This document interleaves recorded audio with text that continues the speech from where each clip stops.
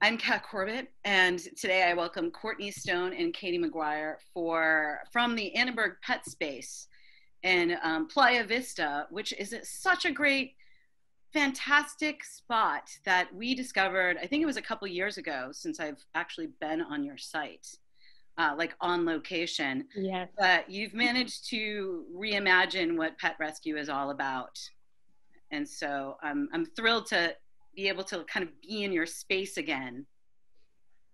No, yes, we wish you could be here in person.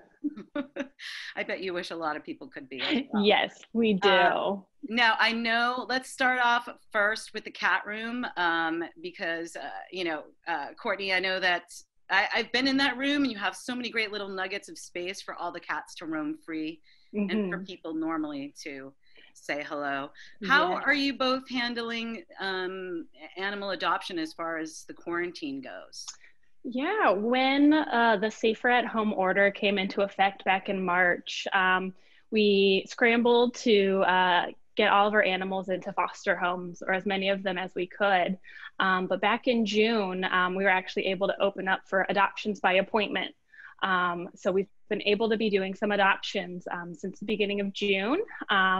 And it's a little different than, what we have had in person, where anyone interested, they're able to book a phone call with one of our animal care specialists and talk about any of the animals on our website that are adoptable.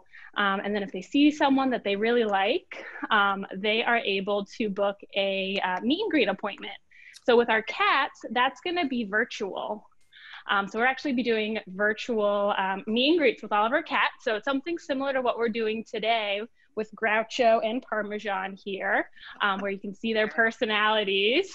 And then for the dogs, we're able to do physically distanced meet and greets in person, where they can come into one of our outside play yards, and we've taken lots of precautions and measures so everyone stays 6 feet apart, and they're able to meet our dogs that way. So we've been able to get quite a few animals into their forever homes since June, which is great. Now, Katie, you have one of my favorites, the chunky, big-headed, just lovable pups. Tell me about this little nugget you have. So this is Gypsy. Gypsy is about 3.5 years old, and she is a sweetheart. She loves everyone. She has a little nub tail that wiggles every time she sees anybody. She's just very exuberant about life in general, and she's been with us since beginning mid-June. And so she's definitely ready to be in a family that she can give lots and lots of love to. Now, I noticed that her ears are clipped, which is a very, it's not a thing, people. I don't know. I don't know why. I don't know why it's a thing. Can you tell us anything about her history? So we can only guess. She came into the shelter as a stray, and she has had her ears done. Her tail's been docked, and she has some scarring around her neck. And she's definitely been bred probably multiple times. So it's very likely that she was being used for some not so great things. Usually when they do their ears and their tail like that, they may have come from fighting or something along those lines. So, but she hasn't let it affect how she feels about people. She loves everybody. She'd probably do best as an only dog, though. But she really, really just is so happy and excited about life. I think that's the thing is, that always inspires me is animals are so resilient, which is a lesson we can all learn no matter where they've come from. They kind of get past it. And so, wow, she is amazing. I need a bigger house, I think, so I can have all these animals. Yeah. Tell me about what is it, Groucho and Parmesan? Groucho and Parmesan, yes. So Groucho actually has a meet and greet for tomorrow, so he'll hopefully be adopted. Fingers crossed for him. But Miss Parmesan over here, She's running around. She is about 8 months old, and she's been with us since March 6th. So she came to us right before the safer at home orders, went into effect. So she had about 3 months where, she was growing up and nobody could adopt her. And so now, she's looking for her forever home. She gets along with other cats. She's playing behind me with a toy.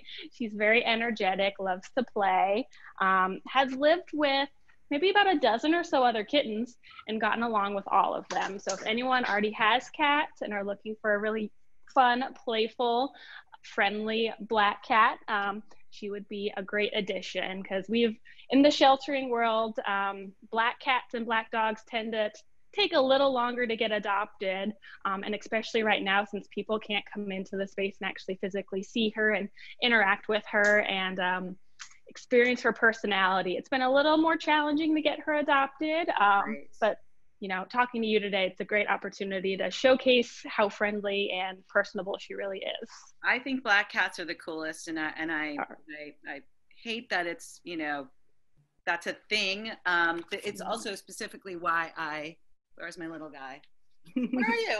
Oh, there he is. I adopted this senior dude because I was like, he's a black dog, he's a Chihuahua, he's got all the boxes of everything going against him, and I was like, all right, get in the car, buddy. So anyone looking at this video, I really hope that when things open up a little bit, you take a moment to go to the Annenberg PetSpace, because you all have done such an amazing job of really making it a fun place for families to go. You really have to go online, and we'll post some stuff as well, but like the fact that you kind of make like little apartments for all the dogs, and you have these very interactive situations and touch screens and places to meet dogs. Like, I just want to like get Gypsy and like roll around on the floor with her right now, and I know you have those spots that's something that in the normal times that we're able to do. And so this is a room that anyone, if you visited when we're open, you can come in and play with all of our cats and kittens and have a great time with them. So it's really popular. And they're like all over the place. It's like, they can actually climb this tree behind me, and so sometimes you'll walk in and there are cats in the trees and on bridges above your head. So it's a fantastic interactive space. I'm looking at Gypsy right now, and folks, if you're looking for like a couch potato, Gypsy's the type of dog I highly recommend, like the TV buddy kind of dog. Like, that's exactly what Gypsy is offering right now. I mean, she may hog the couch. I know my bulldog does, but they're wonderful dogs. I'm hoping for good homes. I saw you did a thing. I think it was a few weeks ago, and I saw Blue, who's still in at the Annenberg PetSpace, and I think I met Blue when not a lot was known about. And I guess you guys are finding out new things, right? She's one of the eldest there. Yeah, he is, and we found that he does well. He does pretty well with other dogs. He's been able to meet quite a few other dogs in the past couple of months. And he does well with them. He could coexist with a dog, as long as he has his own space to get away from, and it's the right dog. And he's doing really well here with the people here and his routine. So, but I know he would love to be in an actual forever home. And I'm sure Katie could talk more about Blue and his behavior, since she works with him pretty frequently on everything that he learns and knows, so she can rave about all of the tricks that he knows. I'm just thrilled because when I met him, again, not a lot was known, and he was kind of like isolated as you guys were sorting out, his what he likes and doesn't like. So to hear that he's totally cool with other dogs is such a great thing to learn about an animal. Yeah, no, he's been doing really well. We've been able to learn a lot about him. Next up is we're hoping to see how he does with cats. So Katie, if you were working with Blue, like you know, someone who has a nice yard and he can just chill out in the sun seems like the ideal spot for this elder gentleman of the rescue world, right? Oh yeah, and he would definitely love to just hang out. He does love to train though. He really likes to do new things. Okay. I'm learning how to use a nail file right now that we have where he actually scratches it, and he thinks that that's great fun. And he has a bunch of different kind of enrichment things that we do, so stuffed Kongs, and he just has a blast with that. And he's so sweet. We've started having him on group walks with the other dogs. So now he, you can see he just kind of lights up when he gets to go on the walks with everybody. He's just very chill. I love hearing that. I feel like I need to end this Zoom or I'm going to adopt everything I see at this moment in time. I can't express to people enough. I have a lot of people hitting me up privately or like, hey, I'm looking for this type of animal or this type of animal. And I always want to encourage people to go by personality and not looks. And because that's really, you need to pick your lifestyle animal. Like Gypsy, awesome. But those type of dogs are not hiking dogs. They, you know, they overheat. That's not it. So you really need to look in the type of animal that's a personality and disposition wise. But I love the fact that I'm seeing like a, you know, stubby little Gypsy there up for adoption. Hold on. Oh my God, I have a truck right in my house. Oh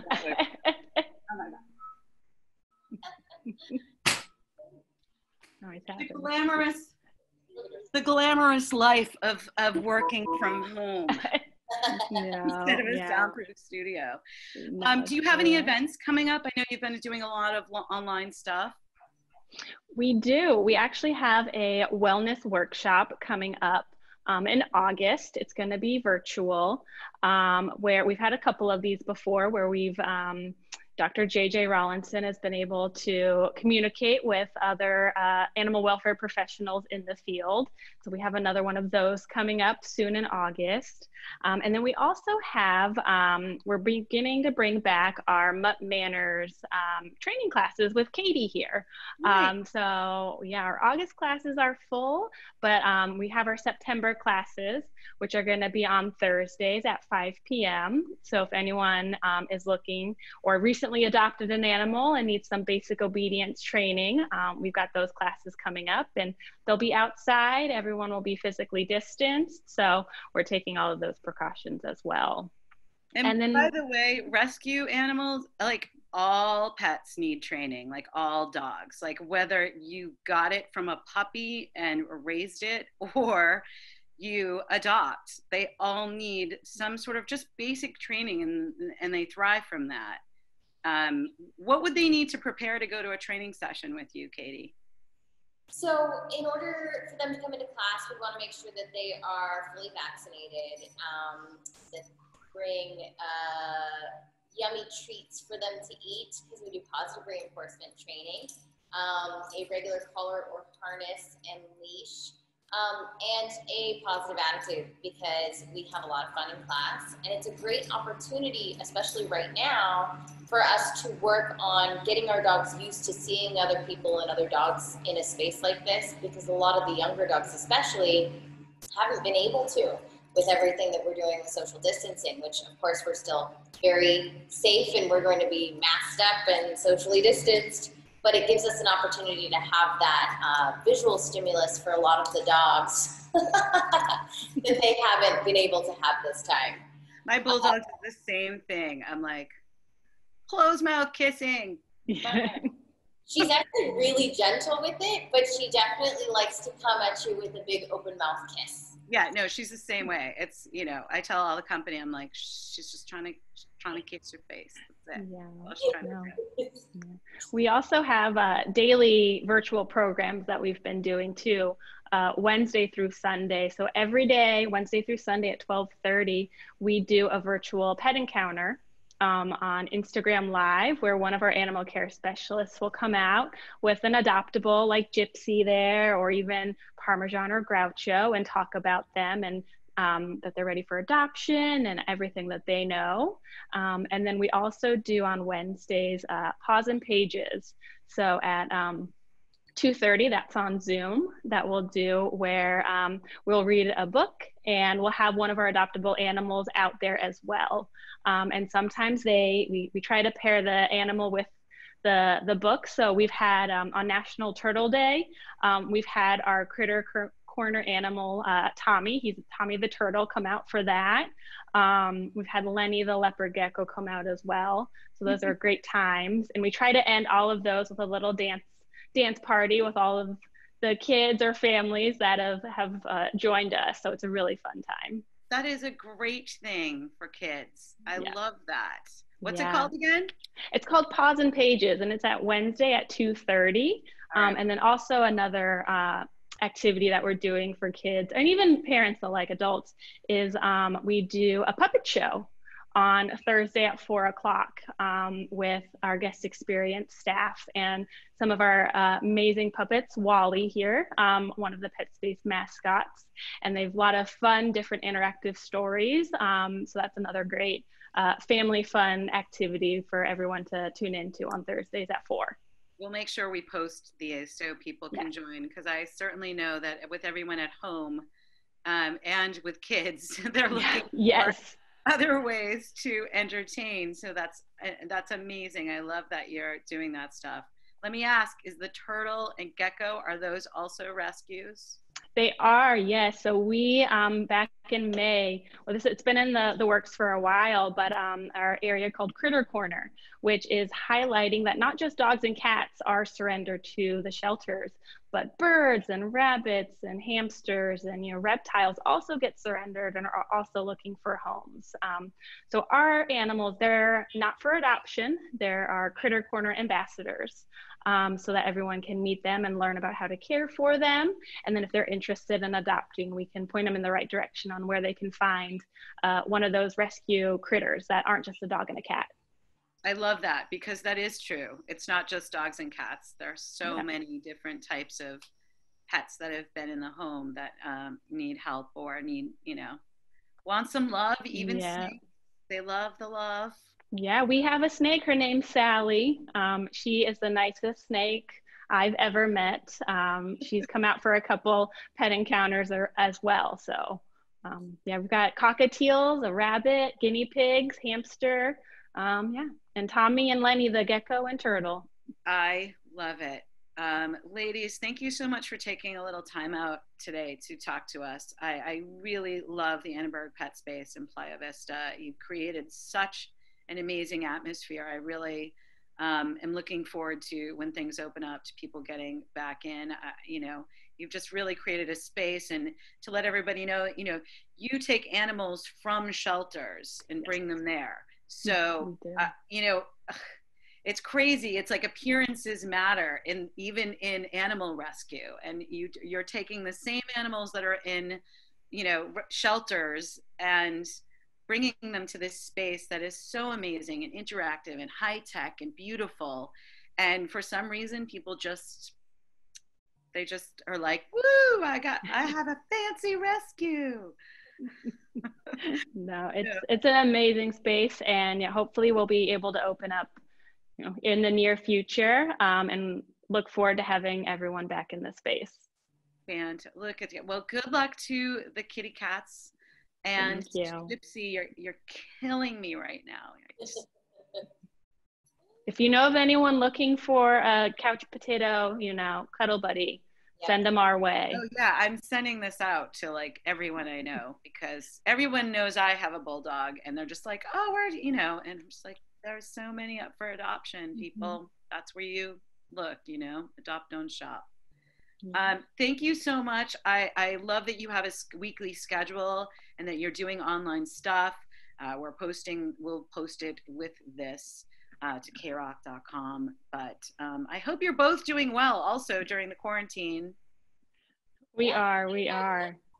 Imagine being around the animals is helping a lot. It is. You can't be sad or stressed when you're here petting a cat or a dog. So also a bonus and positive of adopting is you would have a companion to help during these stressful times. I agree, because I think I would be truly going nuts if I did not have my dogs. So I understand completely. Well, thank you again, Katie and Courtney. I really appreciate you joining us, and I'm wishing the best for these meetings and adoptions, and I hope all of those lovelies find homes. Thank you. It's been wonderful talking to you. Yes. Oh, I can't wait to see you all again sometime soon.